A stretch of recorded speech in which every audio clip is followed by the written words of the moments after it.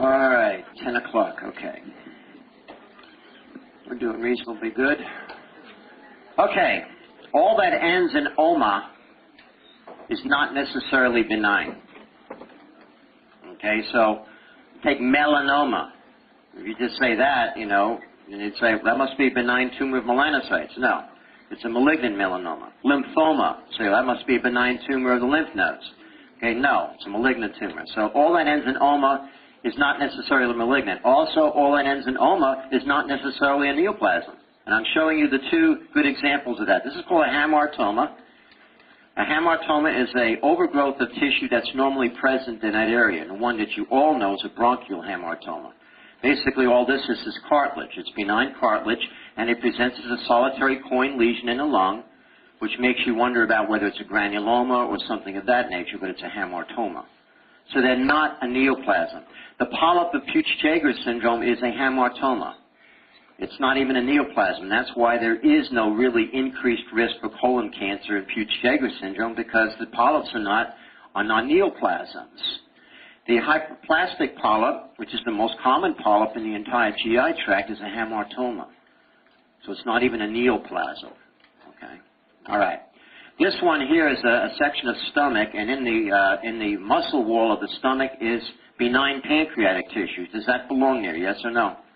No. So when you have benign tissue in a place that shouldn't be, that's called a choristoma, or another name, heterotopic rest, either one of them. Okay? Meckel's diverticulum is a classic example. I mean, what's the most common complication of the Meckel's diverticulum? Bleeding. From what? Well, usually either gastric mucosa that's ulcerated or sometimes pancreatic tissue causing the ulceration. Should gastric mucosa be in a Meckel's diverticulum?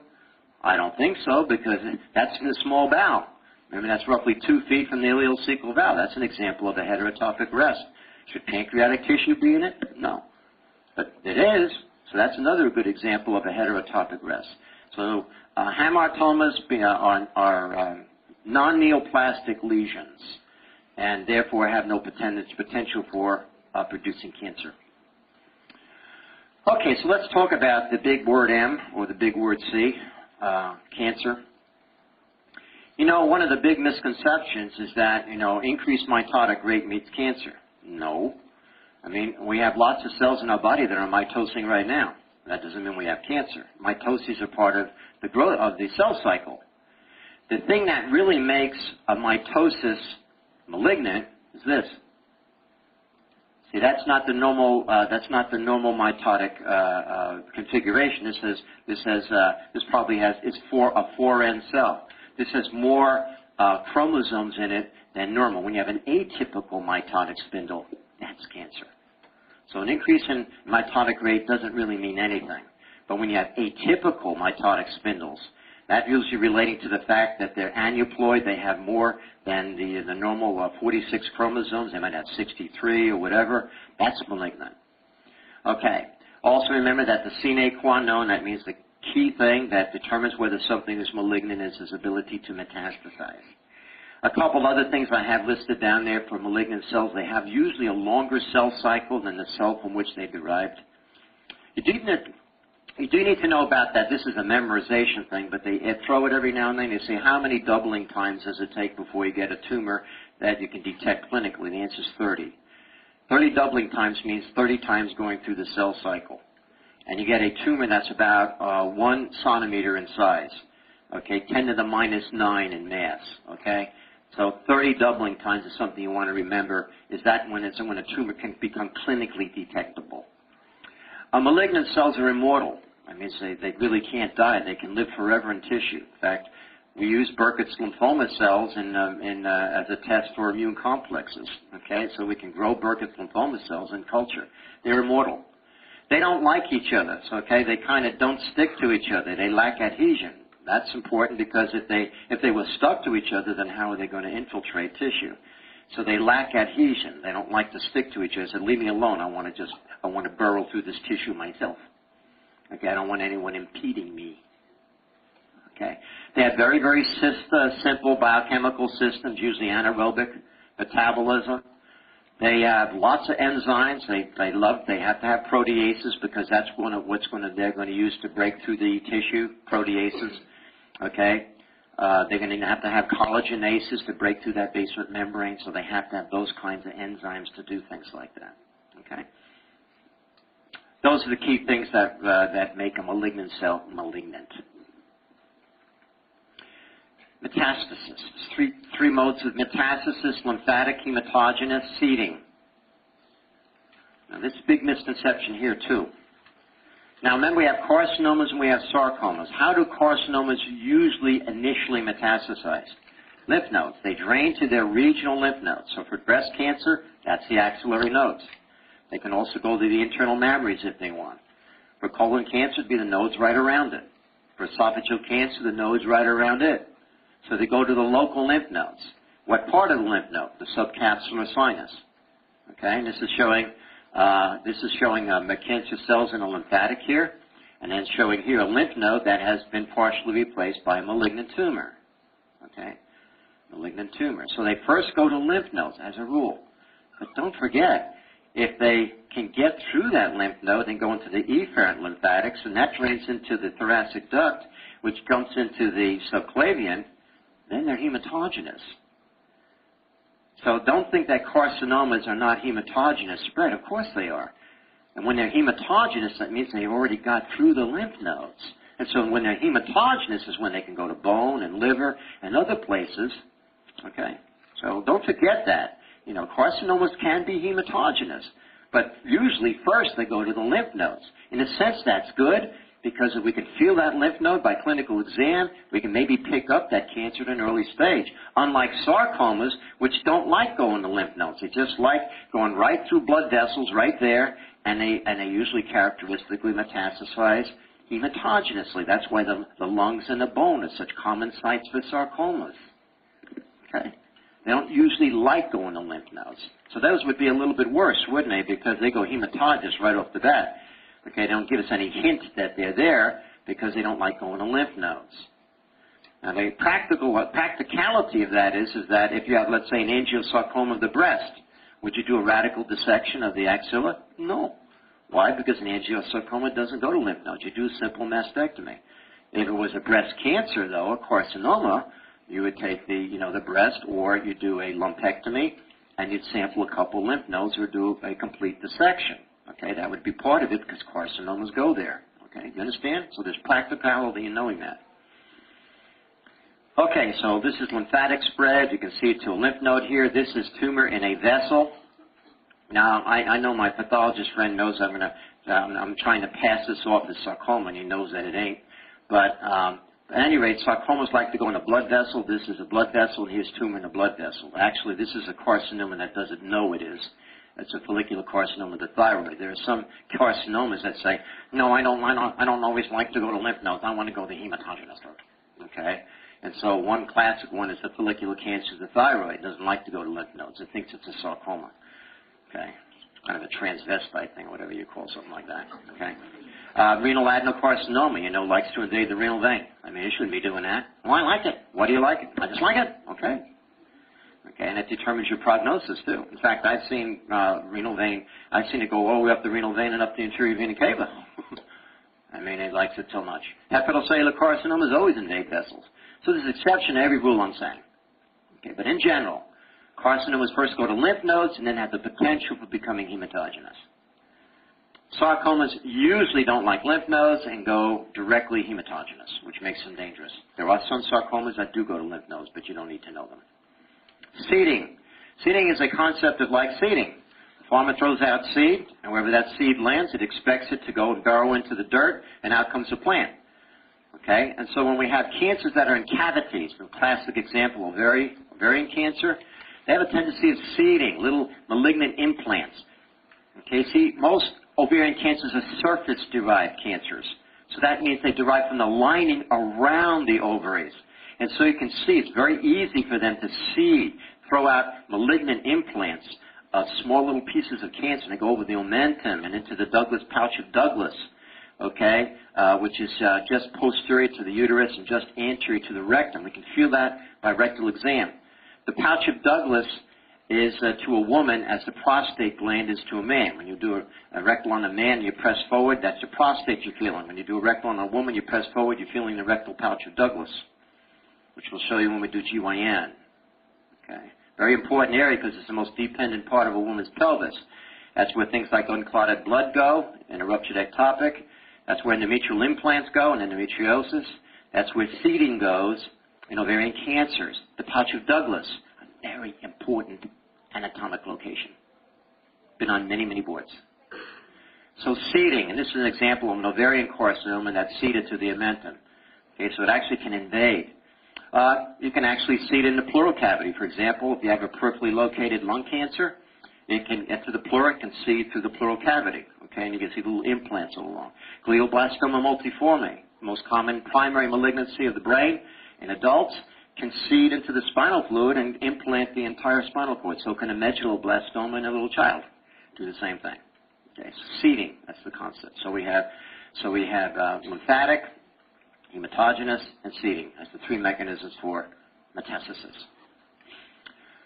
Okay, now I want to make sure you understand this concept, and that is, if they ask you about, most common cancers and stuff like that, could you please, when they ask something like that, first ask yourself the question, is metastasis more common than the primary cancer? In most cases, metastasis is the most common cancer in an organ. Okay, not a primary cancer. I'll give you an exception to that. Renal adenocarcinoma, that is the most common one, not metastasis to it. When we talk about lung, most common cancer in the lungs is metastasis, and unfortunately, it's breast cancer. That's the most common cancer in the lung. It's breast cancer. So that means that women are more likely to, when they have metastasis to lung. Bone, most common cancer in bone is not multiple myeloma, osteogenic sarcoma. No, metastasis. And unfortunately, again, the most common cancer that metastasizes to bone is breast. That's because that stinking Batson system, the BATSON system. It's a venous complex that goes from the base of the skull down to the sacrum. It has no valves in it, and the little tributaries communicate with the vena cava, and little tributaries go right into the vertebral bodies. And then they collect all together on the inside, right around the spinal cord area, and go back up. So there's a horrible little system there. And so you take a woman with a breast cancer, for example. She's maybe got a little plug of tumor in an intercostal vein. She goes and picks something off the ground, and she dislodges that little piece of cancer from the vein to the vena cava into the Batson plexus in the vertebral body. 3 months later, she's complaining of low back pain. All of a sudden, she's stage 4 cancer just by bending over. Stinking Batson system. The most common bone metastasized to is the vertebral column. The second most common is the lumbar area. The vertebral column, second most common area is the head of the femur. Any good pathologist knows that, and no person gets a femoral head remover. Always take a section to it because things metastasize to it. Woman, breast cancer. I've seen breast cancer in the femoral head that they thought was related to degenerative arthritis. It was breast cancer that caused the problem. Okay. So remember that. Most common. What do you think the most common organ metastasized to is? Lymph nodes. That one you actually could figure out because carcinomas are more common than sarcomas. Carcinomas like to go to lymph nodes. That would be the most common metastasized to. This one will get you all. Ready? What's the most common cancer of liver? Metastasis. What do you think the most common primary is? You want to say colon, don't you? It's not. It's colon. It's lung. Most common cancer metastasizing to liver is lung. Don't believe me? Look in Savison's textbook surgery. They have this big table with 100-something thousand autopsies, and by far and away, lung beat colon as the most common cancer metastasizing to liver. Second would be colon because of the portal vein drainage. Okay, here's another one. Where would a testicular cancer metastasize to first, please? The paraortic lymph nodes. Why not the inguinal lymph nodes? Because remember, it derived from the abdomen and then descended into there. See, those are questions they ask in anatomy, guys. Okay, they take a clinical bent on a question that related to knowing that the testicles originally from the abdominal cavity, and then it just descended into the testicles. So if they're malignant, like a seminoma, First place is not the inguinal nodes. The first place would be the periaortic nodes, from whence they came. Okay, what about that left supraclavicular node? What do you think about with that? Metastasis. That's called Virchow's node, most common primary. Stomach. There you go. They don't say Virchow's node. They just say there's a mass in the left supraclavicular node. They do not give actual names to these things, but just, Virchow's. And someone with weight loss and epigastric distress. Duh. Stomach cancer. Metastasizing. I want you to look at this, please. This is a radionuclide scan, which is the best test for looking for bone mets. Everywhere you see black, except that urine down over there, is metastasis in this poor woman with breast cancer. If this doesn't solidify in your head that the most common bone metastasizes to is the vertebral column, I don't know what will. This entire vertebral column is full of cancer. And there's your pelvic girdle of it. Notice you're going to get a little bit in that acromioclaviculate area, too. Now we have metastases that are lytic. We have metastases that are blastic. Lytic means they break bone down. Okay. You all know that multiple myeloma has these nice punched-out lesions. You want to know why? All malignant plasma cells have interleukin-1 in them. You already know what interleukin-1 is. It's got another name for it, osteoclast activating factor. So you already know the mechanism for that. Okay. So we have lytic. And so we can get pathologic fractures from that. We can also get, if they're lytic, what metabolic abnormality? Hypercalcemia. There you go. Okay? Then we have some that they go in the bone and induce an osteoblastic response. Take this, for example. I mean, that's bone. You can see it's dense. Okay? So I want you to tell me what enzyme would be elevated in this patient. Alkaline phosphatase. And I want you to tell me, is this a male or a female? Play odds. Male. With what cancer? Prostate cancer, which is almost always osteoblastic. And because it's making bone, it's going to release alkaline phosphatase. Most common location for metastasis is the lumbar vertebra, actually. Want the board question? Got an 80-year-old man with lower lumbar pain with point tenderness. Okay? Well, they said, what's your first step in management? And they said bone scan. They said PSA, prostate-specific antigen. They said rectal ultrasound. What's the answer? Your finger. Rectal exam was the answer. Why? That'd be stage 4 disease, which means that definitely the prostate's going to be palpable, so that'd be the simplest, easiest thing to do. Put your finger in there and check. You know, that's it. And of course, you are going to do a PSA, you are going to do a scan, but the first step in management is the obvious, the cheapest, your finger, with something on it, a cut. Okay. I can't tell you how many people pick PSA, prostate-specific antigen. Bad error. Or radionuclide bone scan to make sure that's not lumbar metastasis. That's great. You're going to be doing that, but you should have done a rectal before. You with me? Good. These are lytic metastases. You can almost see that. Look at how that vertebra is collapsed. See? So you have lucencies, you know, where there's an absence of bone with lytic metastases, whereas in blastic you'll have entities on a regular X-ray. Okay? All right. Now, just a point. This is a CT scan of the liver. And you notice there's multiple defects. I want you to remember this and do not forget this. This is a general statement.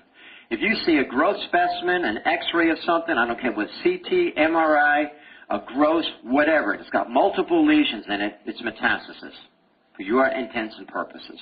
Don't pick abscess, you know, or whatever. It's metastasis. Don't pick primary cancer. Primary cancers usually aren't like this. Usually they're within one area, maybe another area, but not all over the place. So if you see any gross specimen, any X-ray with multiple lesions in it, it's metastasis. Just find out where in that choice that deals with metastasis. Understand? Do not pick anything benign, ever. All right, here's just examples of other places metastasized to. There's the brain. What do you think the most common cancer brain is? Metastasis. What's the most common cancer killer in men and women? Lung cancer. Therefore, what do you think is the most common primary site for cancer in the brain? Primary lung. There you go. Okay, this is liver. You already know that's also lung. Here's lung. What's the most common cancer in the lung? Metastasis. And what's the most common primary? Breast. Okay. This is the adrenal gland. What do you think the most common tumor metastasizing to adrenal is? Lung. That's why they always do CTs of the hilar lymph nodes. and then the adrenal glands in the staging of all lung cancers because they go so commonly to adrenal glands. Okay, and of course this is bone. Is this lytic or blastic? It's blastic, so what is the most likely cause? Prostate cancer, there you go. All right. Stains. Well, I already mentioned one, Desmin. Remember intermediate filaments? Desmin is a wonderful stain for muscle, and that's why they use that when they think they have a muscle tumor like an embryonal rhabdomyosarcoma. They do that. We have stains for keratin. Most carcinomas have keratin in them, and so we stain for that. We have stains for just about everything, and we use them in helping us identify different kinds of tumors. Okay, so that's all I'm going to say on that. Electron microscopy is not used very commonly in pathology, only sometimes when we don't have no idea what the thing is. The stains don't work, all the different special things and all that don't work. We sometimes have to do electron microscopy and see if that will help us. Okay? Sometimes, like for example, if we had an oppa tumor, what would we see? Neural secretory granules. If we had a histiocytic tumor, like let's say histiocytosis X, letter of C, we see Hanschula Christian, what will we see? Burbic granules, okay, because they're characteristic. And what would be the cluster designation that we would see? CD1, there you go. Okay, if we had muscle, what would we see? We'd see actin and myosin filaments. Okay, if it was a vascular malignancy, we'd see Weibel Palade bodies. These are the structures that have von Willebrand's factor in them. We can actually see those things, so we know that things of endothelial origin. Are you with me? This is how they get at histology, guys. Histology is the least important thing on the exam, but the way they ask the questions is in relationship to how we use histology in making diagnoses in pathology. That's how they use it. And don't forget the gap junctions. You've got to know all the gap junctions, you know which ones communicate, which ones don't, and all that stuff. Okay, now this is the most important part right here, oncogenesis. I'm going to make this as simple as I can. Why? Because I can't understand it all because there's just so much to it. But I think what I've got is more than enough for this board. Okay, I'm going to be very simple on this. First of all, whenever you study something, always get the big picture first. Don't start delving into little picky facts. That's why you'll never end up with a knowledge of anything. I can always tell when you don't know how to study. You open up a book and you start underlining right off the bat. You have no idea how to study. That's not the way you study because you're already starting to get picky facts. The way you study is to get the big picture first. That means you don't underline anything. You just read it through fast at the level of a novel, or a little slower than a novel. You get the big picture. And the big picture to me is definitions. Knowing the definitions of the different things. That's the big picture. Then you go back and study for, the mechanisms and stuff like that. Got to have a big picture. No big picture, you're screwed. So what would be a big picture, for example, tissue hypoxia? Big picture would be ischemia, hypoxemia, hemoglobin-related problems, uncoupling of oxidative phosphorylation. That's the big picture. Okay? You don't know that, you're screwed. You don't know tissue hypoxia. Okay? Got to do big pictures first. So here's the big picture. The way we're going to do this I don't know if you understand, for some of you may not have in your countries, and probably you're lucky, fraternities and sororities. This country and the colleges, they have all these things. It's the way you're going to remember oncogenesis. Okay, so if I was going to want to get into a fraternity in college, I have to be initiated. So the first step in malignancy is initiation. And that means mutation. It has to be mutation. There's always kinds of mutation. We'll learn them in a second. That's the first part of going into a fraternity or sorority. You have to go through initiation, do stupid things. But for oncogenesis, it's a mutation. Okay? We like you. You did all the stupid things. Please come into our fraternity. Okay? So now you'll be promoted. Okay? You are promoted into the fraternity. So promotion is the second step of oncogenesis. That's where you make multiple copies of that mutation. Remember from going into the G1 or the S phase, you got a mutation in there, and you start going through that cell cycle. Bad news. You're making multiple copies of it. That's promotion. Okay? And then you're in this fraternity, and you are really good. So we want to make you president. We want to make you in charge of the whole thing. So you progressed in that fraternity or that sorority, and now you're a leader. And that's the third step in oncogenesis, is progression. And what that means is that different kinds of cancer cells have different functions. It's basically a community of malignant cells that has one purpose, to kill you. Okay? Okay, you can just see this big collection. It says, okay, who wants to stay where you are? Me. Okay, you're the couch potato, you stay here. Who wants to invade right where you are? Me. Okay, so they're given special things to be able to invade. Who wants to go to the lung? Me. Okay, and they're given special things with receptors to hone in on the lung. Yep, that's the way it works. I mean, they even have some, who wants to resist the chemotherapy they're going to throw at us? Me. Okay, and so they have those that can actually, resist the chemotherapy before you even throw it at them. That's why culturing cancer cells is the big thing now, and they're kind of doing like they do with bacteria. They put the sensitivity plates, the Kirby Bauer. You can do that with malignant cells now. They do it with melanomas. They take your tumor, they put it in the culture medium, and they can put discs that have different chemotherapy agents in and see if it kills them. And then they can give you the exact chemotherapy agent and it'll kill it. That's where it's going. But unfortunately, they can't do that for every cancer. Otherwise, that would be the best way. This is called progression. So could you please tell me what the stages are in order, please? What's the first stage? Initiation. What does that mean? Mutation. Okay, what's the next step? Promotion. What does that mean? Dividing it, making multiple copies. Then what's the last stage? Progression. What does that mean? This is subspecializing. Okay. Good. That's the big picture. Now let's go and start getting into the finer points. Well, we have two sets of genes that are involved in cancer. One, we have those that are involved in the growth process. Those that are involved with cell cycle related things. You've already been introduced to some of those, okay? Then we have those kinds of genes that kind of like monitor things, suppress things. So we have groups of cells that are involved in the normal growth cycle, and then we have other types of genes that are involved in suppression. Those are called suppressor genes, okay? Those are the two big sets of genes. Now, you all know, and you should have had this in cell biology already. Let's take things that are involved in trying to get a cell to divide. Well, first of all, we have growth factors.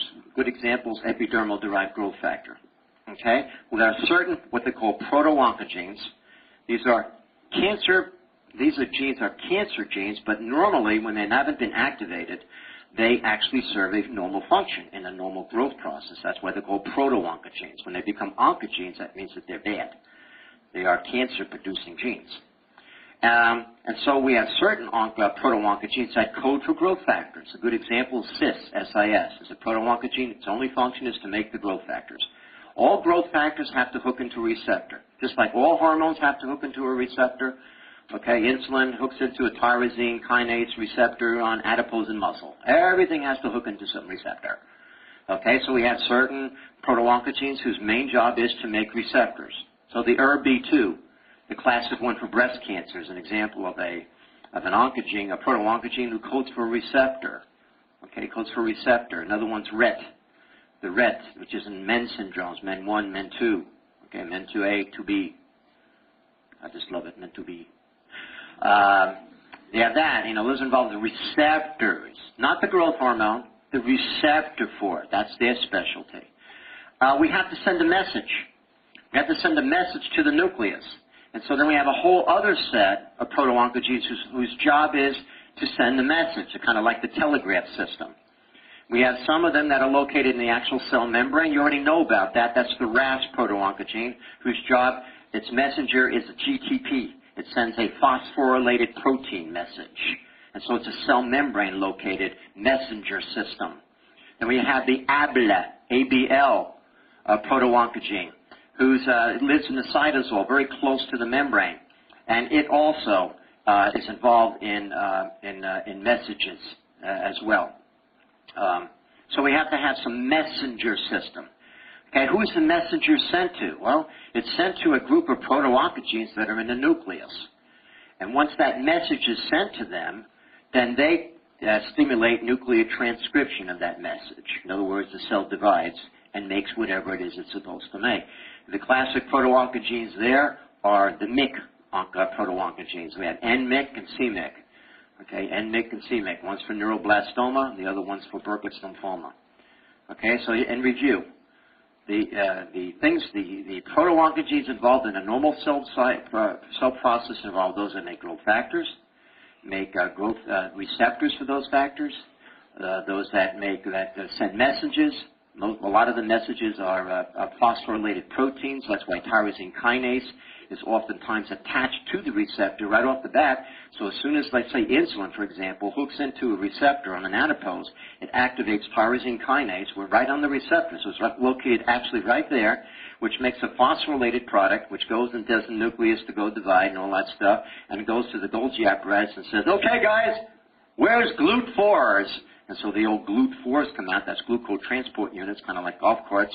And those little GLUT4s from the Golgi apparatus go to the cell membrane of the adipose, and they're the receptors for glucose. Okay, so that's how that works. Okay, so the messages go to nuclear transcribers in the nucleus, and those are the MYC oncogenes. Okay. Now, who's controlling these dudes? The suppressor genes. And we already mentioned the two most important ones, the RB suppressor gene and the P53. There are others. There are other suppressor genes, but those are the most important ones. They kind of control the cell cycle. Remember, they try to keep it in the G1 phase so that everything can be cleaned up a little bit before it goes into the S phase and gets initiated. Got me so far? Trying to be as simple as possible. Okay.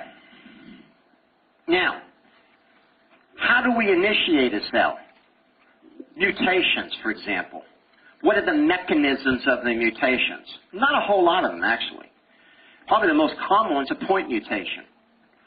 Okay? Now, if you don't know what that is, usually in biochemistry when they do the DNA stuff, and Reichenbach probably is the one that does that, when they do that kind of stuff, they talk about point mutations in those little trinucleotide things. It could be substituting adenine for thymidine or something like that. Okay, so point mutations.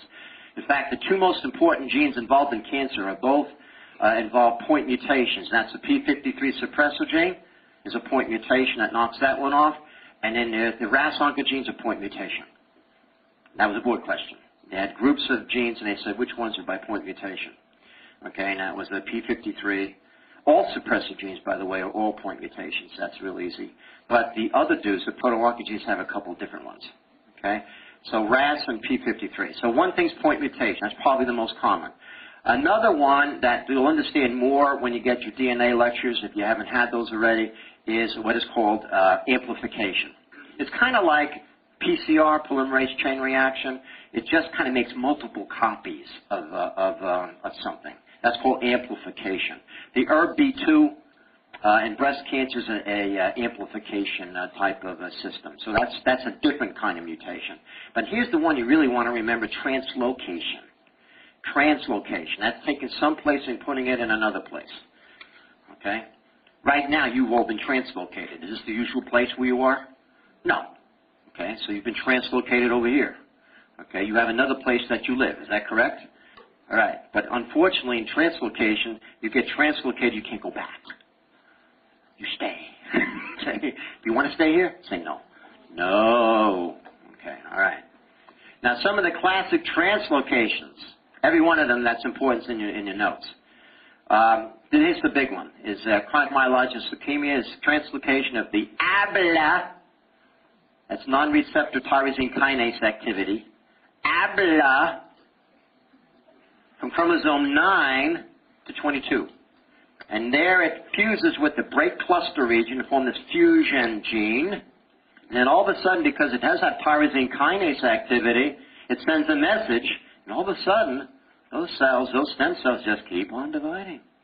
Okay, we have chronic myelogenous leukemia, of course, chromosome 22 with that fusion gene is called Philadelphia chromosome. There you go. And then we have a cancer associated with Epstein-Barr virus that translocates the MYC nuclear transcriber gene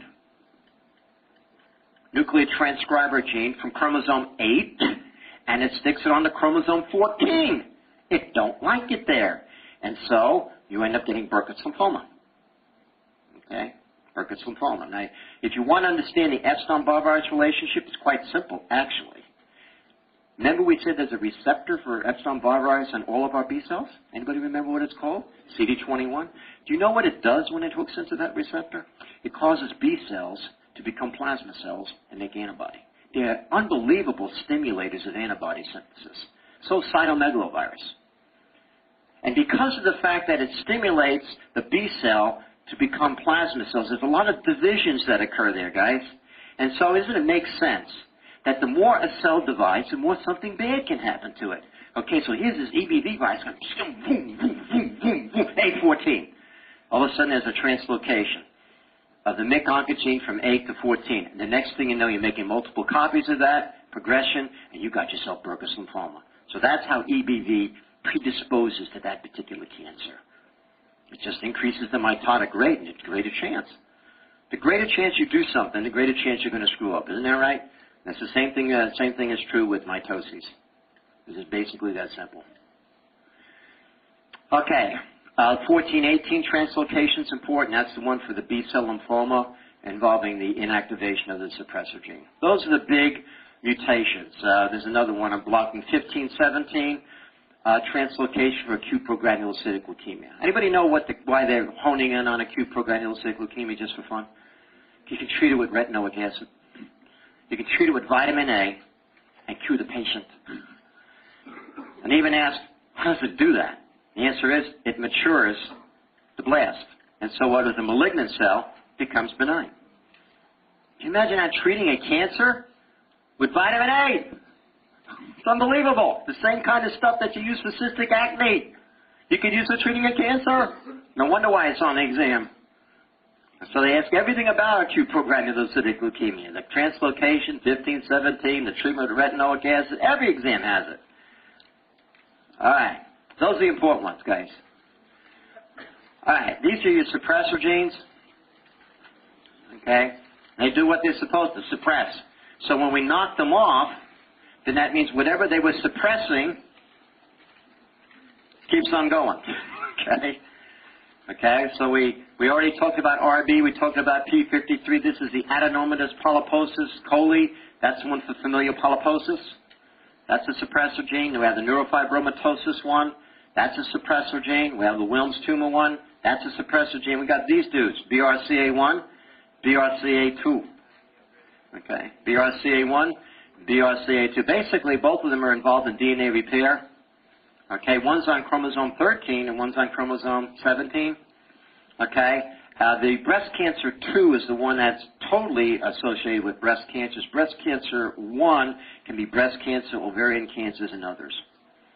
Okay, only 15% of breast cancers have any kind of genetic relationship, so most of the time they're not genetic. But they're suppressor genes. Okay, so these are the key suppressor genes over here, and those are the different diseases that we see them in. All right. Now, getting out of the molecular level and going up to another point, another point. Okay, we know the mechanisms of mutations, point mutations, translocations, amplification, okay? We know about the proto-oncogenes can be activated by these things. We know that suppressor genes can be inactivated. Okay, who does this? Why do they do these things? Well, you know we have three main ways: chemicals, viruses, and radiation. Those are the three main ways. Okay, now, this is a trick question. Are you ready? Actually, you can figure it out. The answer will be obvious after I give it to you. Which of the three is the most common mechanism for initiating a cell, producing a mutation? How many think it's chemicals? Raise your hand. Okay, how many think it's viruses? Raise your hand. How many of you think it's radiation? Raise your hand. The answer is chemicals. Guys, smoking is the most common cause of death in the United States. Polycyclic hydrocarbons are the carcinogen in smoke. It's a chemical. It's a chemical. It's even more important and more common, often associated with cancer than virus-induced cancer or even radiation-induced cancer. It's chemicals. In fact, like 80%.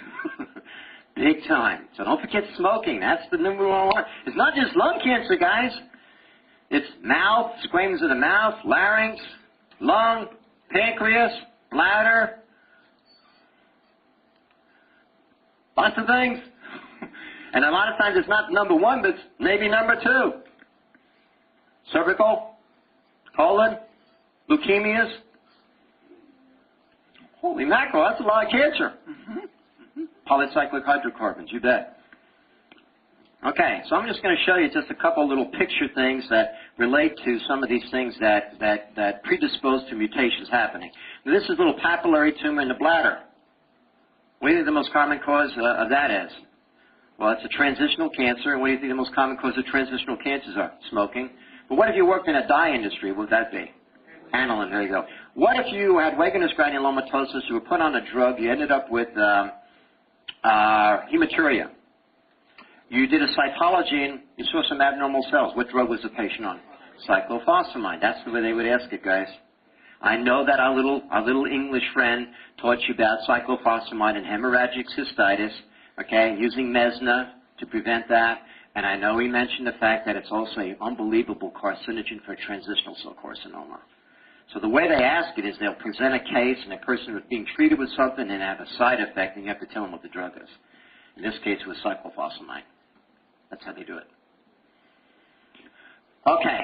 All right, here's lung cancer, and we're using toothpicks to hold up the main stem bronchus. And, of course, the most common cause of this is polycyclic hydrocarbons from smoke. The cancers that are most often associated with smoking and main stem cancers are squamous and small cell. Okay, here's a virus-associated cancer. Here's a dude with non-pruritic raised red lesions. Diagnosis? Come on. Kaposi sarcoma, guys. Kaposi sarcoma. Virus, please. Herpes 8, not 6. Not 6, that's roseola. Herpes 8. Herpes 8. That's it right there. This picture has been on many, many exams. Diagnosis. Burkitt's, virus. Epstein-Barr virus. Name some other ones with Epstein-Barr virus.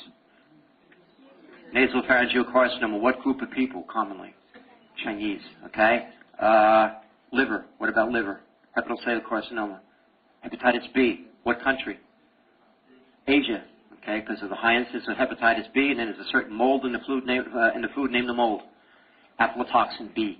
So that combination of having hepatitis B, the cirrhosis, plus the aflatoxin, that's what makes that one of the most common cancers in the Far East. Okay, so hepatitis B. Of course, C also can produce liver cancer too.